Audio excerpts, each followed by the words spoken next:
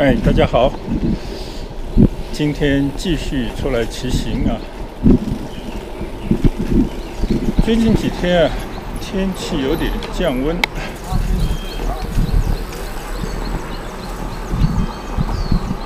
天气预报呢每天都说有雨，而且这个下雨的比例啊非常高，80%-90%以上。昨天呢也是一样啊，到了中午的时候呢就开始下起大雨来了，下了一天的雨。所以呢，趁着早上啊吃完饭以后，目前呢天阴着，还没有下来，就随手再去骑一骑。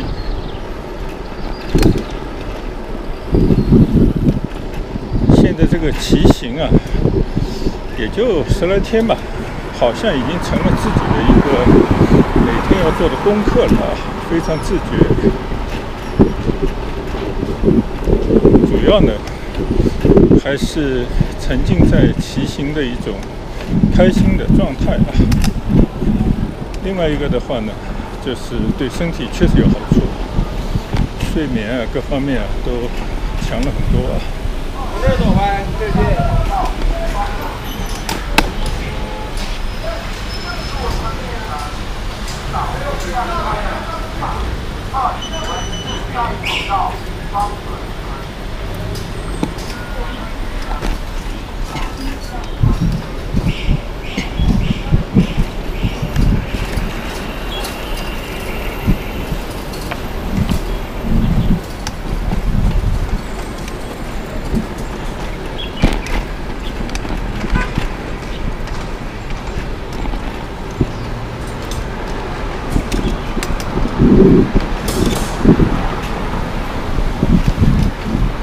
出了祈福大道的这个大门呢，现在右拐到了这条叫洪府路啊，就是洪府7天的洪府，很好听的一个路名。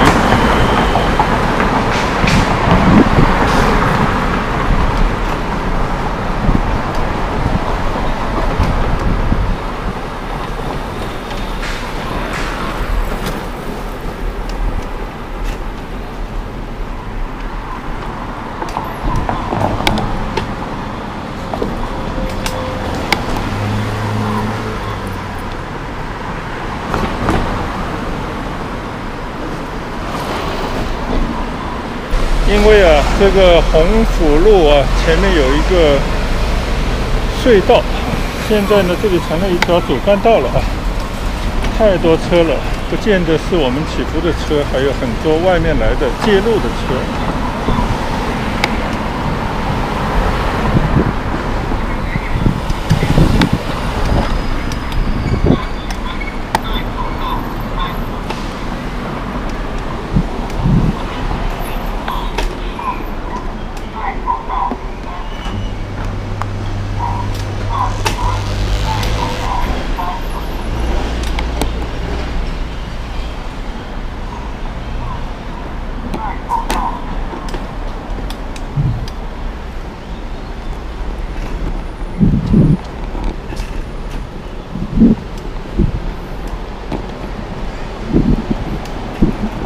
今天呢，我来到了我们祈福新村另外一个小区啊，这个小区呢叫活力花园。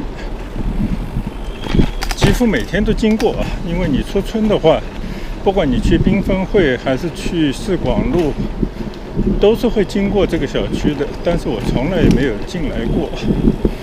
虽然以前也有很多小孩的同学住在这里。昨天呢，有一位网友，他可能看了我在祈福里面的一些生活视频啊，看到了这边呢，祈福里面有一些湖，比方说祈福湖，还有呢，康益雅苑后面的一个人工湖啊，他就跟我说，在活力花园里面呢，其实也有一个湖。所以呢，建议我到这边来呢，拍一拍啊，看一看。所以我就顺着这位网友的意思，也谢谢他的一个建议啊。今天呢，第一次就骑到了这个活力花园里面来了。这里面先兜一兜啊，也不知道湖在哪里，但是看到这个房子呢，感觉啊，比我们在村里住的其他的一些地方啊，看上去呢现代一些，是一个祈福新村的升级版。哎，这边呢，居然还有一个叫月子中心啊！你看，祈福月子中心在这里。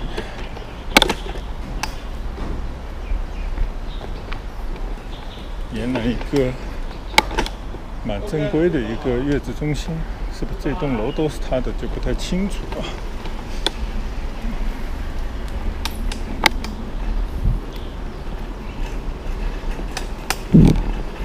已经跟朋友分享过很多次，祈福呢，它就是一个多元化的一个小区啊，贫富皆宜，各种需要都能满足。就在这个月子中心边上的是祈福的护老公寓，你可以把它简单的理解成养老院啊。但是呢，其实这边呢是一个因应啊这样的一个需求的这么一个护理院，门口还是管控的蛮严啊，所以这也是第一次进到这个里面来。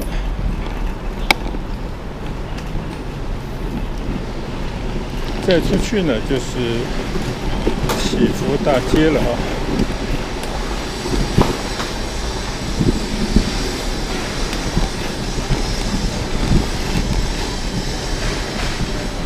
这边也是有一个门可以出去的。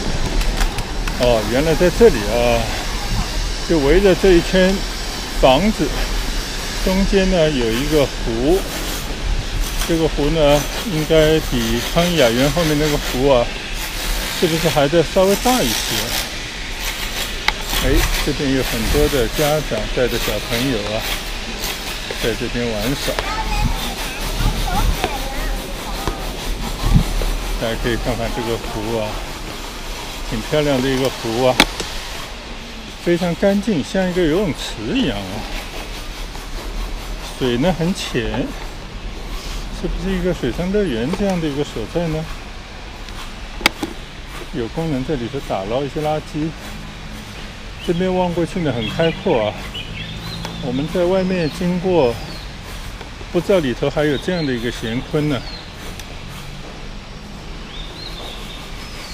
还装点的一些鳄鱼，假的鳄鱼啊。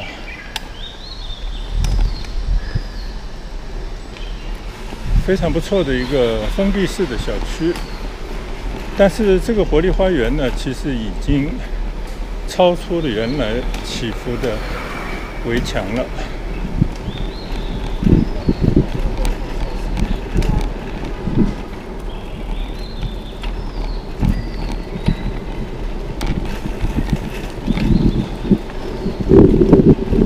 这个活力花园呢，我看了一下地图啊。它是被4条马路围起来的。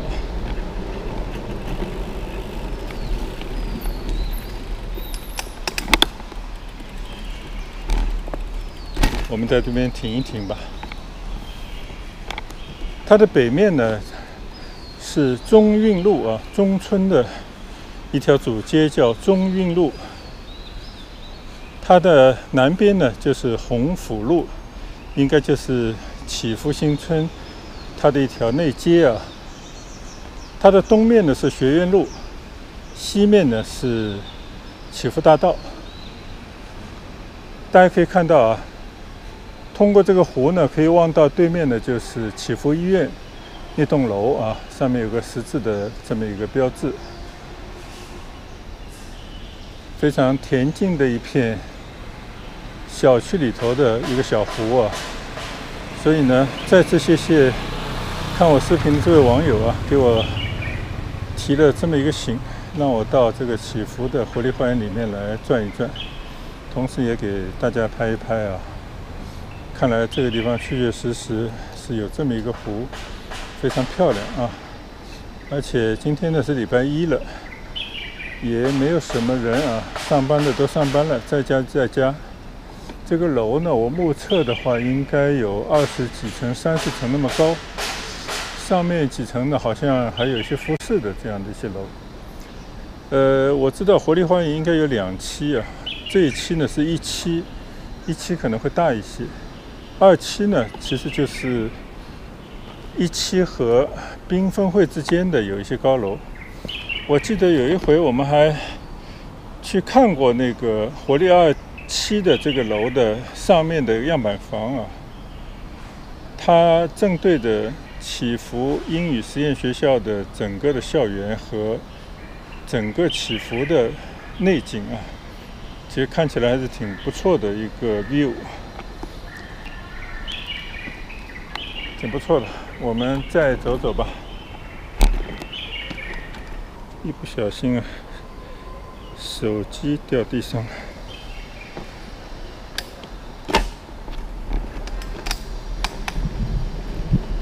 这个手机架啊，当然也是买来玩一玩的，确实不怎么样啊。一个是太矮了，另外一个的话呢，它有时一不小心啊就会硌到脚，膝盖就会碰到它。现在我们看到的这个呢，上面的就是应该是2期的活力花园吧。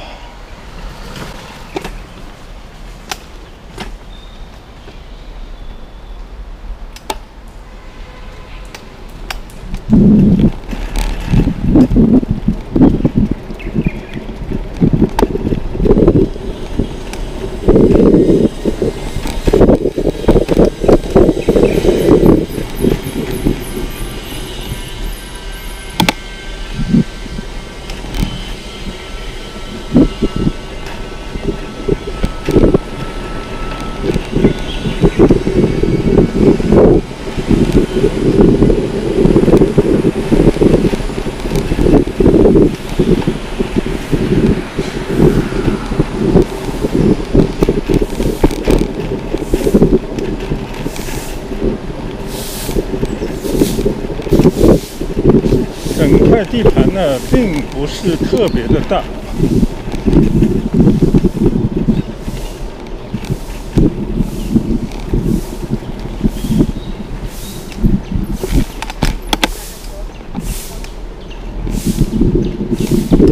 而且呢，中间围了一个湖，也占了很多的地方，所以呢，其实也就是前后2排房子，但是呢，因为房子比较高，所以呢，这边的容积率啊，应该还是蛮高的吧。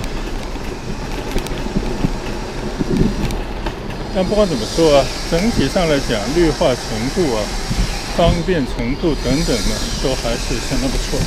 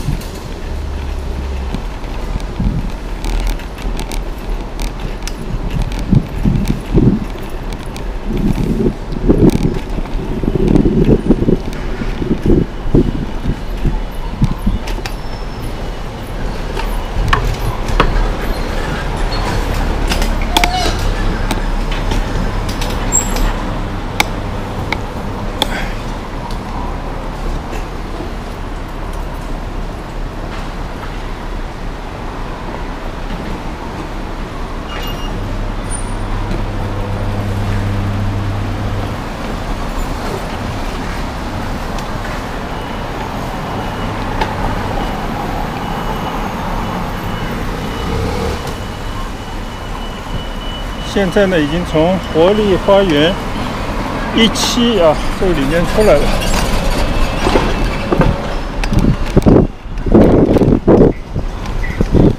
感觉挺不错的一个小区啊。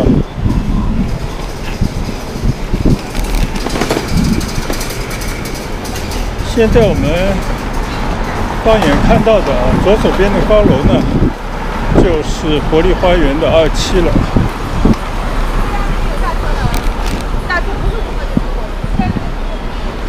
上面有写活力花园2，那我们就不进去了吧。相信这块地方呢，主要是以更高的楼房。里边到底有没有花园啊、水池就不知道了。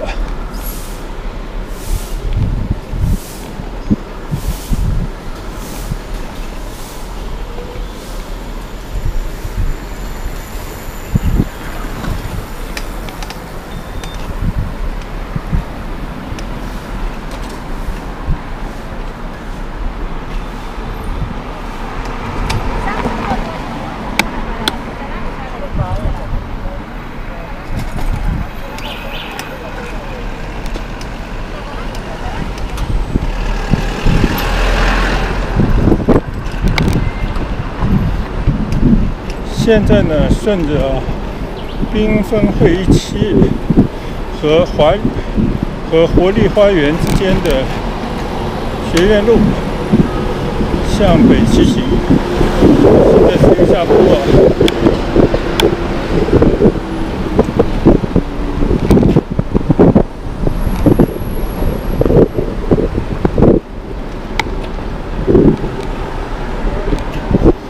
这边呢有一个公安局的派出所在左手边。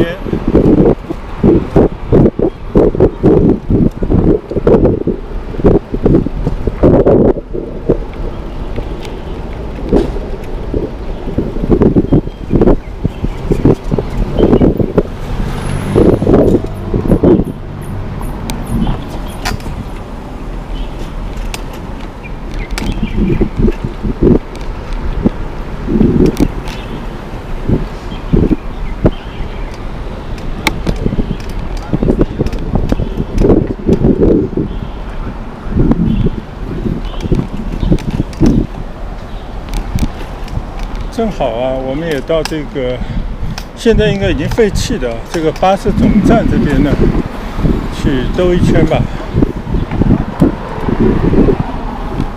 现在迎着东面啊，向着祈福国际公寓这个方向在骑行。左手边呢，黄色的牌子啊，很醒目，就是祈福巴士站。我想这里应该也就是用了几年而已吧。现在呢，随着祈福啊交通中心的启用，这边呢应该已经是废弃不用了。我看下面啊就停了一些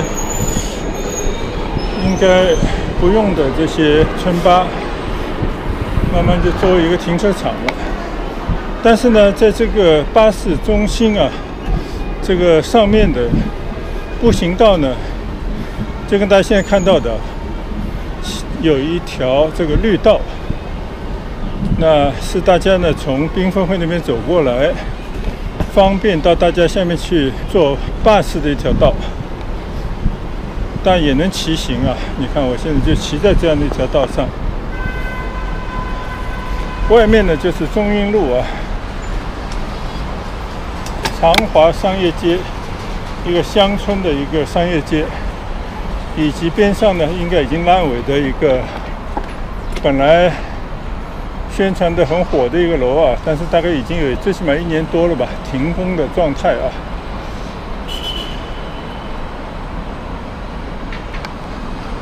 再往前呢，也是一个专门停靠巴士的一个停车场。以及呢，刚刚去过的这个活力花园的那些楼房啊，就是那边是17的楼房，那边是祈福医院，这边呢就是27啊。在这边呢就是缤纷会这样的一个结构。这条小道啊，小绿道非常的漂亮，我们在里面骑着也挺开心的啊，挺好的一条绿道。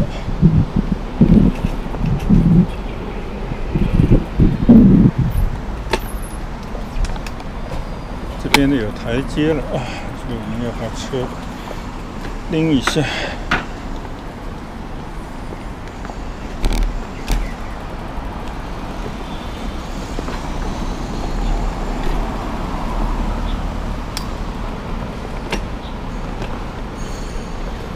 顺便呢，我们也到巴士中心里面去兜一圈吧。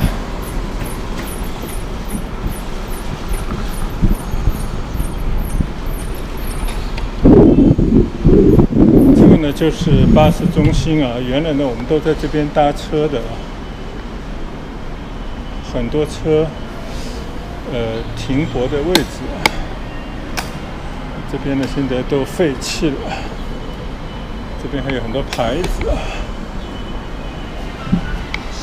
祈福新村、海珠广场、花园酒店、广州经济开发区、东浦天河广场、体育中心2线、体育中心1线。哦，这边也有人在那跳舞啊。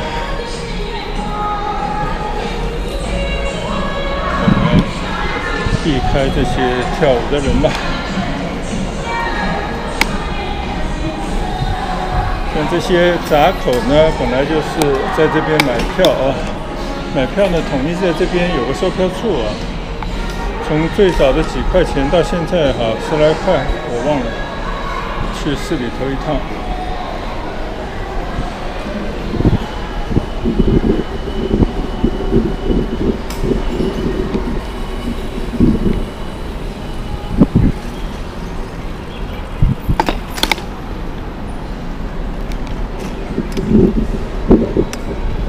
其实这个交通中心啊，并没有用很久啊。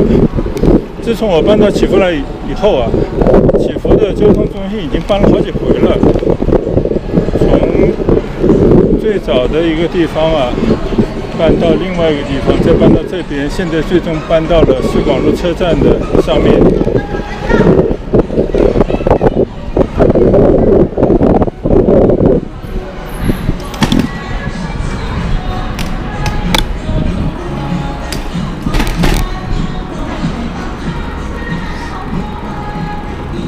这边还进不去啊，这边呢就是一个大广场了。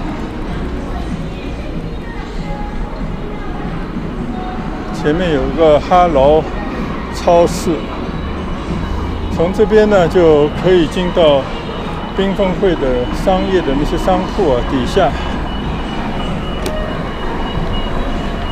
这个小广场上面呢有很多的游乐设施啊，到了晚上过年过节特别的热闹的。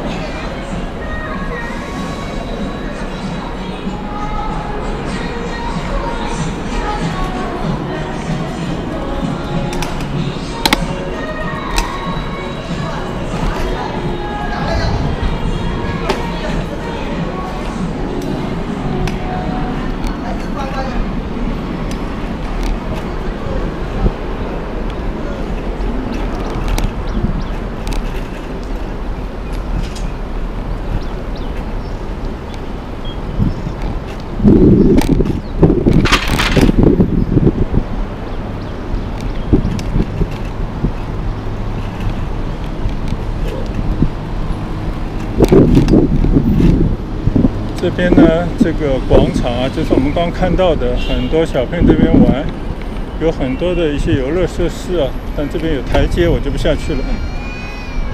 蛮开阔的一个广场，小朋友喜欢。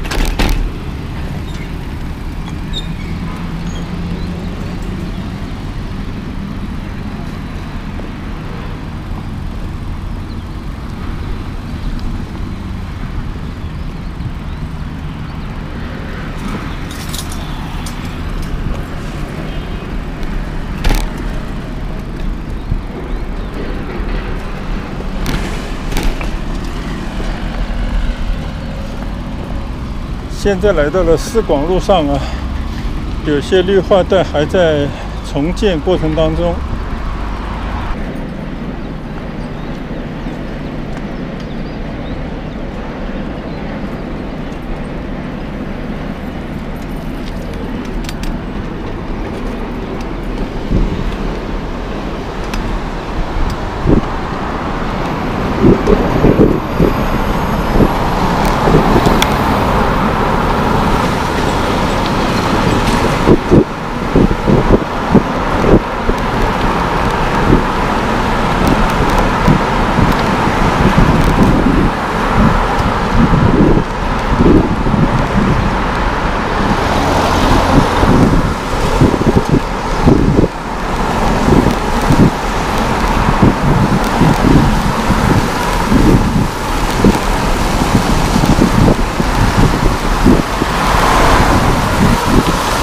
现在呢，已经骑行在金山大道上了。右手边呢就是祈福隧道，就是祈福出来的那个隧道的出口。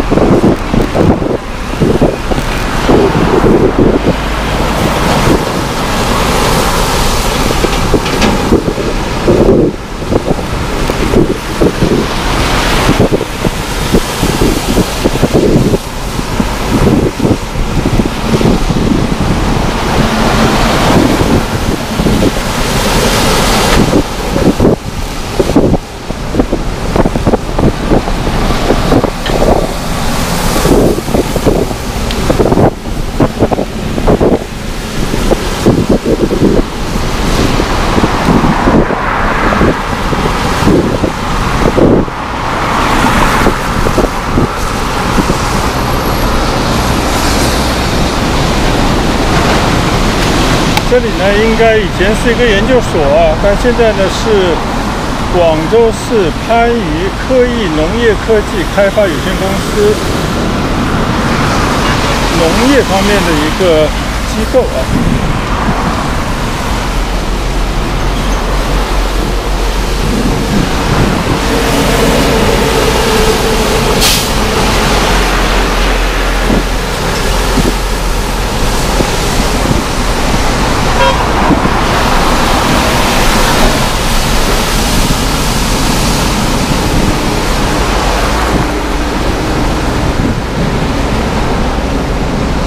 所以这边呢还有一些废弃的一些暖棚，可能以前是搞农作物栽培的吧。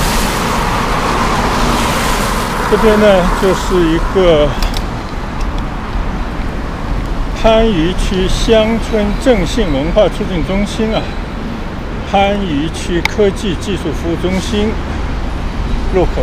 其实呢这边有一个餐馆叫天蓬阁啊，这个里面我们就不进去了。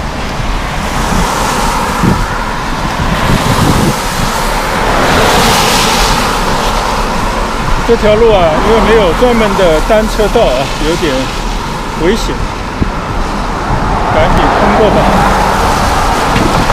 这边呢，就是我们经常来加油的中油DP加油站。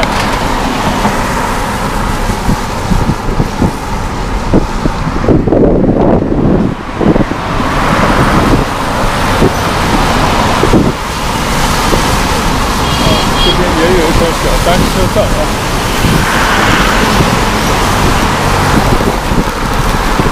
比较正的一条小单车道。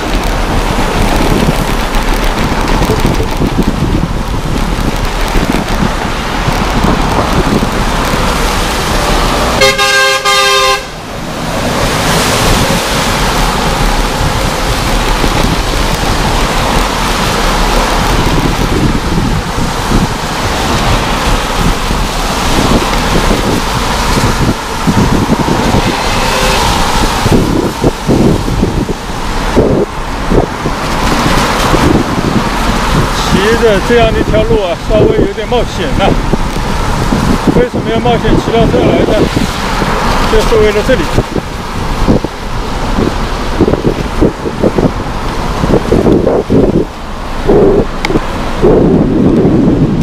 大家可以看到了啊，这边呢就是宜家的家居啊，就在我们祈福新村边上，也是紧靠着招商地产啊，那个叫义库的这么一个区域。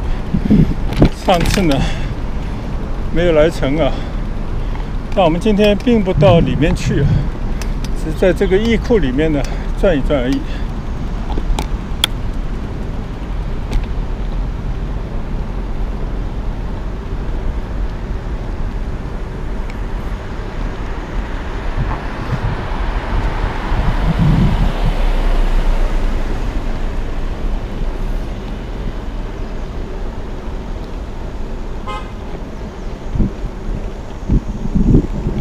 这边呢就是招商地产的一个商业项目啊，叫义库，都是一栋栋的房子，其实呢都是一些商业用途的啊，可以在这边呢注册开自己的商店啊，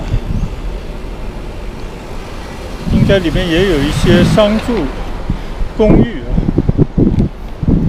同样的，也是第一次骑着车进到这个里面来。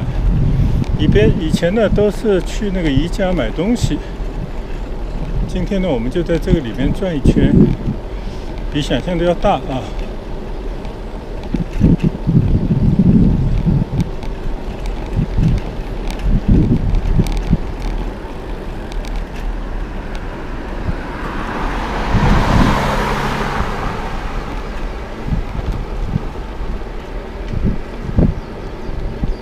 美林轮胎亚太运营中心，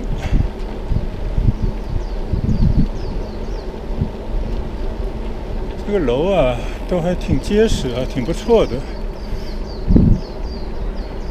蓝色时空，品牌定位、商业企划，应该是咨询公司吧。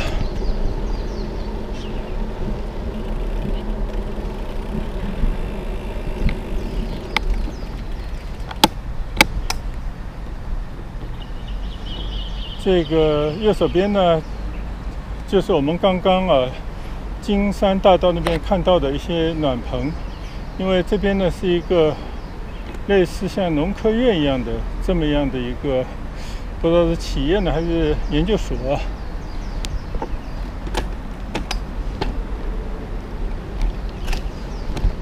立维集团。看来这房子都已经名花有主啊，一个企业一栋楼也好管理，我觉得挺不错的。自己再搞个饭堂，搞一些生活娱乐设施，这些企业就自成一家了，挺不错。居然到这边也来转了一大圈呢。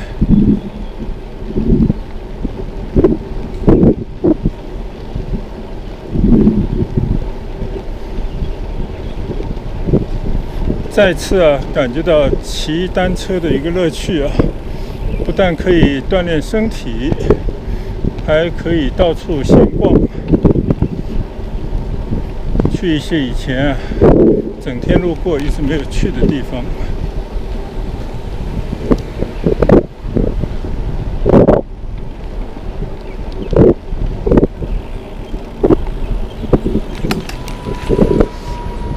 设想还是蛮合理的啊。这个招商地产先在金山谷这边呢开发一个居住的小区楼盘，有别墅有高楼啊，配一些商业用途，然后呢就建了很多这些供企业啊在那边办公的这些楼，那这些房子肯定也是可以卖的啊。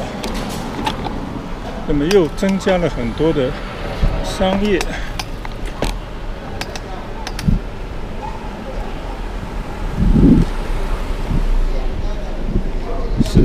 呢，就是居住、办公、生活，包括孩子的教育啊等等，全部配套，基本上都可以自己解决的这么一个区域了。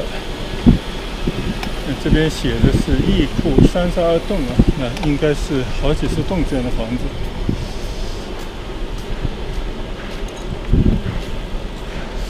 其实这种模式啊，应该是有它的市场啊，我们骑上去看一看吧。什么奇幻花园公馆，什么火锅店啊，螺蛳粉，各种小店啊，看着挺不错的感觉啊。当然今天是礼拜一上班天的日子啊，可能也没有什么人，开了好多小店的。就这边呢，可能就是面向居民的商业区了啊。不错，印度餐厅。这边呢就出到这个东一路上面来了，就是靠近大马路这边的了。就那天想进来没进来的地方。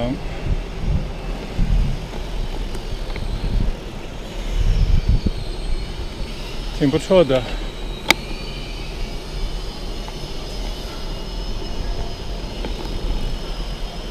已经骑了6点几公里了啊，也见好就收吧。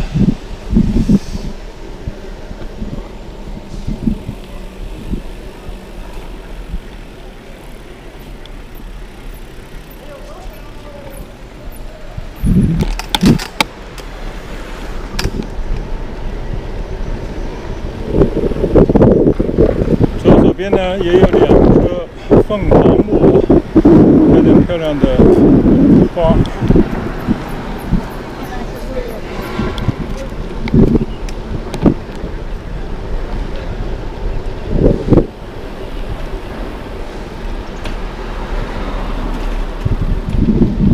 商业地带呢还不止刚刚看到的这些啊，对面其实应该也是的。我们下次再来吧。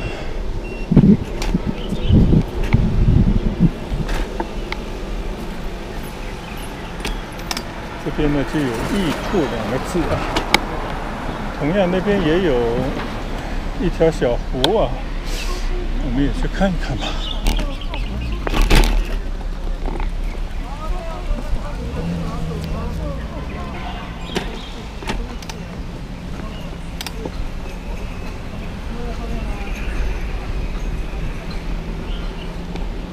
现在呢，这个大家对这种居住环境啊是要求越来越高了啊，所以呢，每一个这种有人居住的地方呢，都努力的把周围的环境呢搞好。像这边呢，就有一条河吧，还是一个湖啊，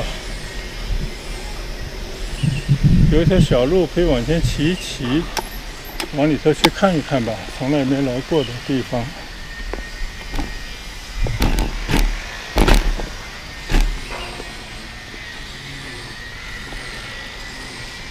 还挺漂亮的啊，这个静静的湖面，绿油油的湖面，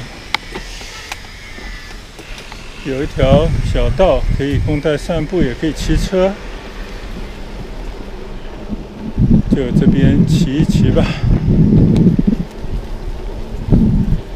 哦，还可以去到蛮远呢，漂亮的。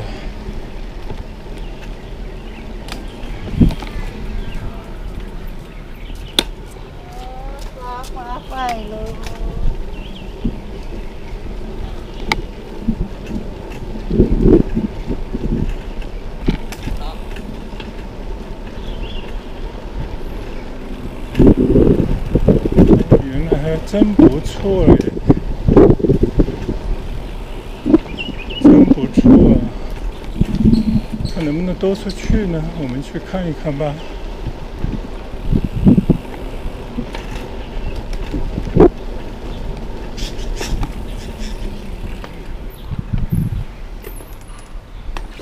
这个湖比刚刚我们在祈福新村活力花园里头看到的人工湖，看上去要更自然、绿油油的啊。边上呢，一边是居住的楼房，一边呢就是那些商业用途的这些办公楼吧。夹着这么一个绿油油的湖啊，虽然很多绿化才刚刚开始种植吧，还没有弄得非常的原生态啊，但已经相当不错了。继续往前骑一下，看能够骑到哪里。哦，这里就应该是到头了吧？这里应该到头了啊！再去到人家家去了。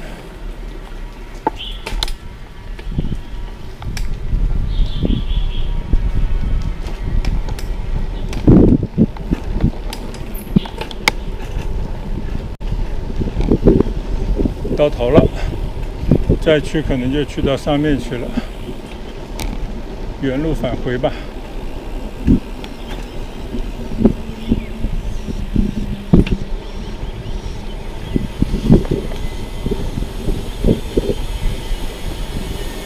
足够开阔啊，足够休闲，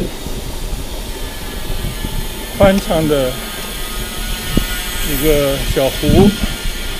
然后呢，可以在这边跑步啊、散步啊、遛狗、遛猫的。我看见有家长带着孩子在这边溜达的啊，不错。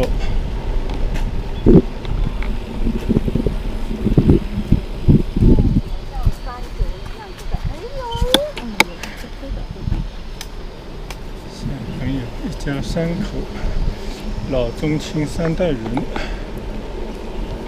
在这边放养孩子啊，不错的。就是这个湖里头啊，连一只鸭子都没有啊，好像也没看到有鱼。啊，就说这个不错的义库啊，今天也算如愿以偿的到里面来。兜了一圈啊，虽然并非是所有的地方，但是呢，也真不错了。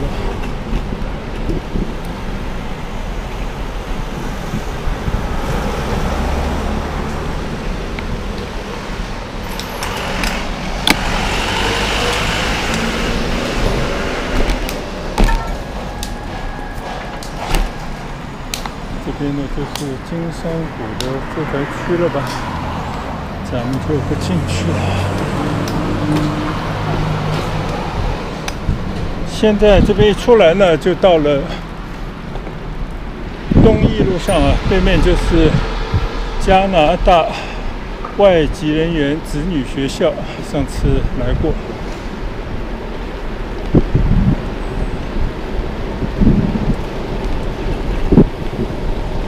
今天应该已经超额骑行了。我们就顺着这条平坦、优美的东义路啊，回祈福新村去。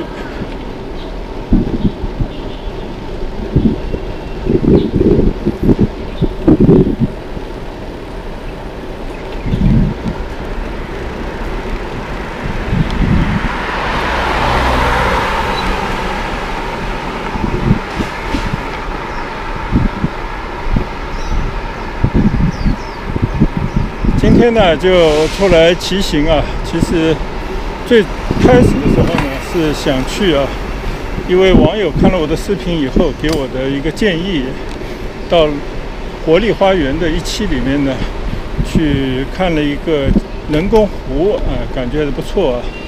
而且这个活力花园里面给人的感觉还是蛮清爽，都是高楼围着一个湖，密度呢说大不大。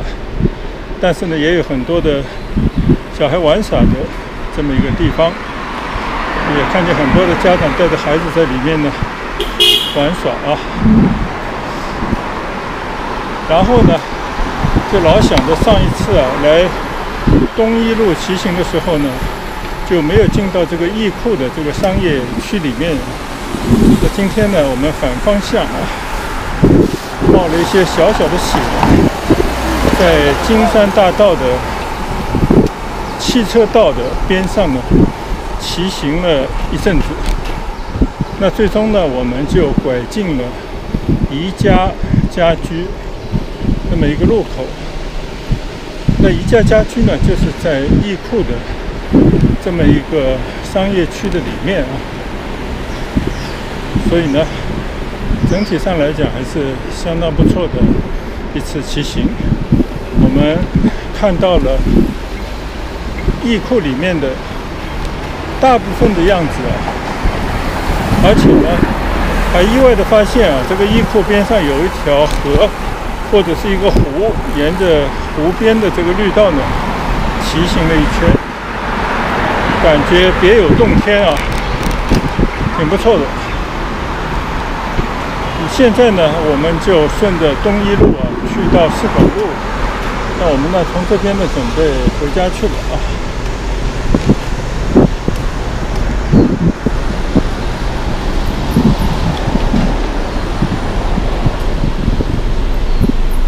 这边呢，只有左手边是可以过马路的啊，所以我们还是要往这边过马路。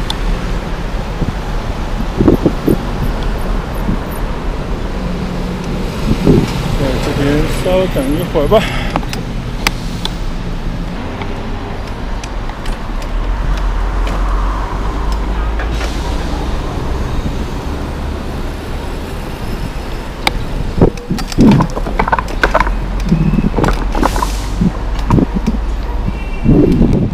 骑到这个街上呢，就感觉安全了很多啊。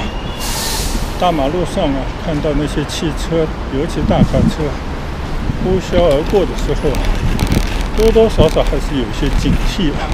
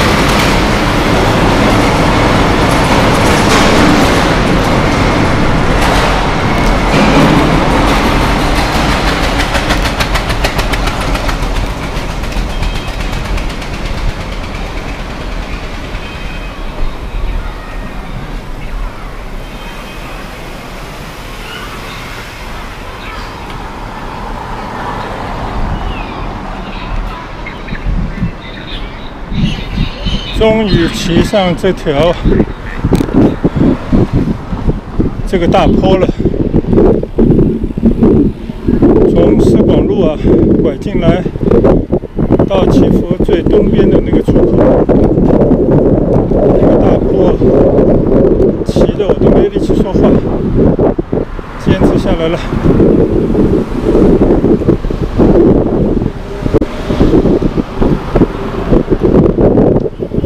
现在就轻松了很多，比较平的一条道。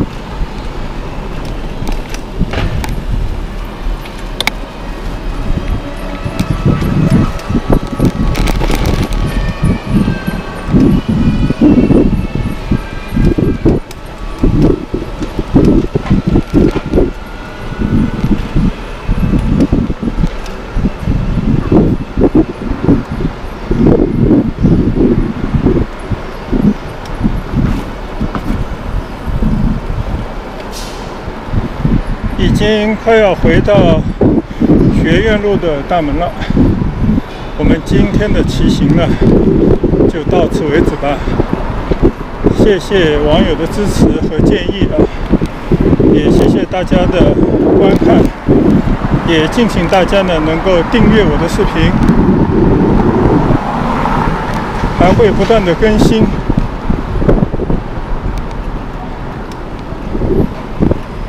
那我们就说再见吧，拜拜。